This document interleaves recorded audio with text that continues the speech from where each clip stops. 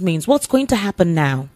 Thank you, Esther. It is the right of everybody that is standing trial to be comfortable with the trial court or judge. All right. But if in the course of this trial you discover that you may not get fair hearing from this judge or this court, you can ask for the judge to excuse herself or himself from the matter. But what Justice John Tosho is saying is that there have been 2 other judges that have recused themselves from this case. The second thing he said is that the case has lingered for so long since 2015. That what a lot of critical, logical thinkers will be like, if this case has lingered for so long, is it Nnamdi Kanu's fault that the case has lingered for this long? So what exactly is wrong that they've not been able to surmise and conclude his case? It is very obvious.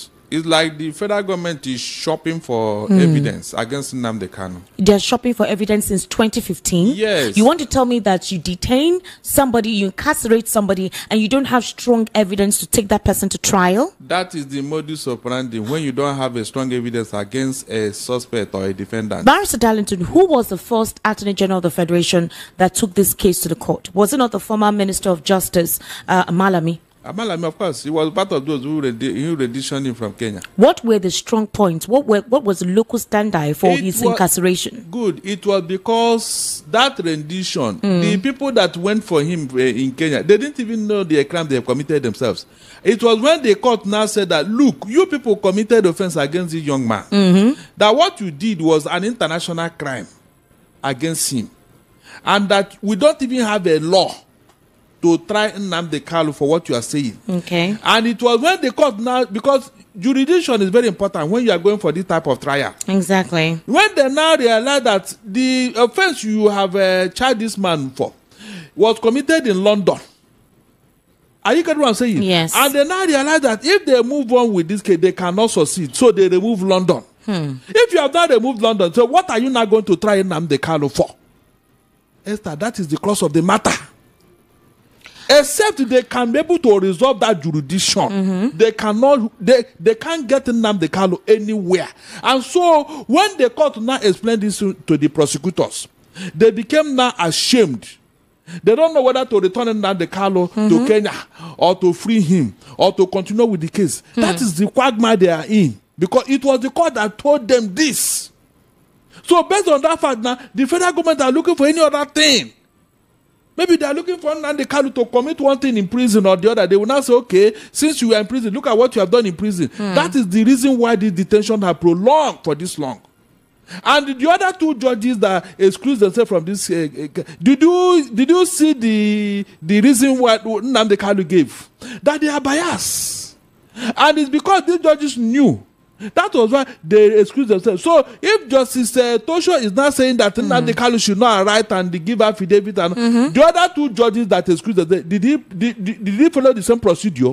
Barrister Darlington, in 2022, Nnamdi Kanu was renditioned in 2021. Yes. In 2022, Nnamdi Kanu actually requested from the DSS for an oral testimony as to his deteriorating health condition. Yes. At that time, he was requesting to be taken out of the DSS custody to possibly Kirikiri or any other correctional center while his case continues in court. Now, the DSS rejected that particular request. The DSS rejected Nnamdi Kanu's request for oral evidence from the DSS. Yes. On several occasions, there have been impediments as to how this case can continue. The first one being the fact that they have alluded that he was the one responsible for the conflict in the Southeast. Thereby, it was important for them to continue to his detainment to curtail the upheaval in the Southeast. But as it stands now, the fact that he is still incarcerated, it has not ameliorated the security challenges in the Southeast. If that is the case, why have they not accelerated his hearing since 2015? Now, Justice John Soho Tosho is saying now that possibly because it has taken too long, that Binta Nyako is in the best position to handle it. When this case got to the Supreme Court, why was it taken back to the Federal High Court? Why did the court eventually ask the Attorney General of the Federation to refile that they didn't go about it in the first instance. So whose fault is it that it has lingered for this long? It is the fault of the federal government. I told you here that shopping for evidence against Nnamdi Kanu. All these things that they are saying up and down, it is not strong enough to convict Nnamdi Kanu. It's not possible. Even the Supreme Court was against how they now, withdrew Nnamdi Kanu's bail. The Supreme Court said that it was wrong for them to have withdrawn his bail after hearing all the argument on both sides. And that was why the Supreme Court said they should go back. And that Nnamdi Kanu should even sue the federal government. He should institute a civil suit against the federal government. All this is in public domain. The last time Nnamdi Kanu appeared in court, he categorically stated that no court in Nigeria can try him. Of course. Under what premise was he making that pronouncement? Because the particular evidence which they have brought against Nnamdi Kanu about jurisdiction has been nullified. That was why they withdrew it in their charge. Because for you to say that where did he commit this offense? That is very important in this type of trial. You cannot say that somebody stole. Where did you steal this property? It's a criminal charge. I hope you know. You cannot say that. Where did you commit this offense? It is very important. If you cannot identify where the offense was committed, then what are you doing? What are you trying? That is the problem here. The federal government know that no matter how they detain Nnamdi Kanu, they cannot wriggle out of that. And they do not come and say, okay, Nnamdi Kanu, go home, just like they did for Showore. They can't do that. After they have messed up everything, they are afraid that Nnamdi Kanu may institute a case against them for renditioning him from Kenya. Are you getting it now? These are the quagmire the federal government are in now. And that is why they are finding it difficult to even look. All this thing about Nnamdi Kanu is looking for a judge or not that. My dear, it is not necessary. I have a precedent here.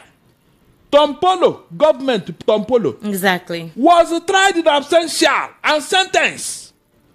He didn't appear in court for 1 day. And nothing happened. I'm telling you, the federal government tried him in absentia and he was sentenced. Unfortunately, that same man is doing contract for the federal government today. Esther, how do you justify all this thing for God's sake? How do you? I'm talking of those who have held arms against the federal government. Arms.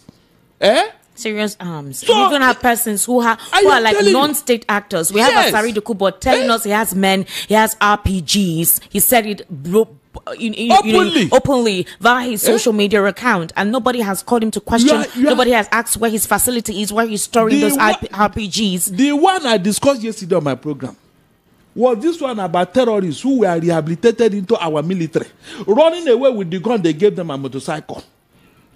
Esther, can you define this in any form or shape? That they told us yesterday that they have sworn with the Quran, they have been de-radicalized, they are that, they are this, they are born again. Now they've reintegrated them. Yes, they ran away with the guns, Esther, guns purchased with our taxpayers' money and motorcycle.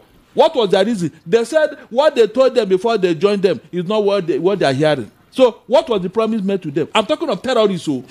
Terrorists. So, Barrister Darlington, in this particular matter now, since Justice John Soho has, asked that Justice Binta Nyako comes back to that particular case, what if she declines to come back? What then happens? The choice is hers. The choice is hers? Yes. In this particular instance, initially she was not the one who asked to recuse herself. It was Nnamdi Kanu who boldly stated in the court that he doesn't trust her judgment, right? Now, and of course, he ruled out certain factors as to why he doesn't trust her presiding over his case. And she said, if that is what you want, I would step down. But do you think that she's going to obey this chief judge of the Federal High Court order to return to Nnamdi Kanu's case? In fact, Nnamdi Kanu and his lawyers, they already have something to hold on to.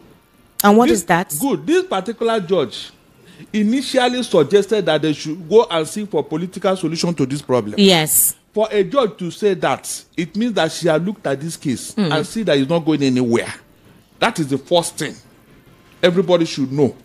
If she knows that this matter, that is a strong evidence against Nnamdi Kanu, she wouldn't have made that suggestion. Okay, Barrister. Now, listen. Okay. Now, before this time, a certain Amadi was on air, everywhere, on social media. He revealed that this same judge told him that this Sam matter, Amadi, Sam yes. Amadi, that this matter is not going anywhere because the federal government cannot succeed in their charge against Nnamdi Kanu. Up till now, nobody has come to say it's a lie. Up till now. So on what basis will this job continue? Already there is this moral burden now on her. Yes. There's nothing she will do about that case after all this evidence. I'm telling you, there's nothing she will do about this matter. After this, there is nothing. Barrister Darlington, let me bring your mind back. You will recall that when the same judge had requested that Nnamdi Kanu and the federal government or the Attorney General of the Federation try to come through what you call a truce, a political truce. I remember at the time, the rancor was the fact that Nnamdi Kanu never said that he wants to have a possible conversation or negotiation with the federal government. Do you think that maybe his legal team did not approach the Attorney General of the Federation? Because I remember that time, what was in the news was Nnamdi Kanu can never go and meet the federal government because he has done nothing wrong or whatever. Is it about pride now or ego? Because if his team did not reach out to the Attorney General of the Federation, or possibly his team is waiting for the Attorney General of the Federation to reach out to him and that did not happen, is this why we're seeing this case being prolonged? No, don't look for something that is not missing. Okay. The Kanu's team, legal team, they have approached the Attorney General. Okay. We also it. Ejimakor compiled all the judgment in favor of Nnamdi Kanu, 9 of them, and he had taken it to the man. Even some lawmakers was let off the hook, discharged and acquitted. So what is delaying Nnamdi Kanu's case? Since you know you cannot win this case against him, why are you delaying the matter? That's a very big question. Yes. What exactly is delaying this case? I'm telling you. Why the back and forth? Yes. Why the back and forth? If they have evidences against him, why don't you present it and accelerate the trial? Are you telling me that we have 2 other cases? Dasuki, until today. Sambo Dasuki. Did you see him in court? Until they asked him to go. Exactly. Al-Mustafa. Darius Ishaku too. All of them. They have been let go. So what is delaying Nnamdi Kanu's case? So anybody who is telling you that Nnamdi Kanu refused is a lie. We have not had anything from the federal government. All right, Barrister. They believe that when they break Nnamdi Kanu's spirit in detention, maybe he will now do one thing or the other. They will now hold something against him. They are working towards an answer. They are working because everybody have told them, release this man before the inevitable happens. Because if something happens to this man, please, how will the federal government defend it? Remember that the United Nations have written concerning Nnamdi Kanu in this matter. United Nations. On several occasions. Yes. US and UK have waded into this matter, yet they remain adamant. What do you think is going on here? If there is a strong, nobody will even intervene in Nnamdi Kanu's case. Nobody will support a terrorist anywhere in the world. But look at how they are pampering those in the north. Esther, just imagine. The whole world is watching what is going on. So you're saying that there is a geographical preference in this case? Is it not obvious? Is it not obvious? What else are we talking about here? All these things that they are throwing up, all these legal shenanigans, it will not help this case. It will not. They believe that when they keep Nnamdi Kanu, maybe the agitation will stop. Esther, has it stopped? No. Has it stopped? No. That will tell you that there is 1,001 Nnamdi Kanu waiting to take over from him. And it may not be as quiet as it is now. All right, Barrister, let's look at the All Progressive. The whole world is watching what is going on. So you're saying that there is a geographical preference in this case? Is it not obvious? Is it not obvious? What else are we talking about here? All these things that they are throwing up, all these legal shenanigans, it will not help this case. It will not. They believe that when they keep Nnamdi Kanu, maybe the agitation will stop. Esther, has it stopped? No. Has it stopped? No. That will tell you that there is 1,001 Nnamdi Kanu waiting to take over from him. And it may not be as quiet as it is now. All right, Barry.